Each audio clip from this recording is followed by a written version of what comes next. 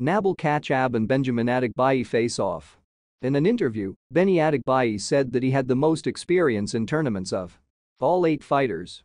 Another striking thing was that Benny said that he is the only fighter who can beat Rico Verhoeven.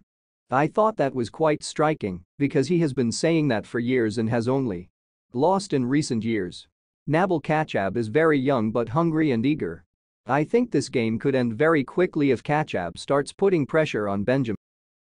We know from Benny that he does not have a strong chin. Will Nabil benefit from this?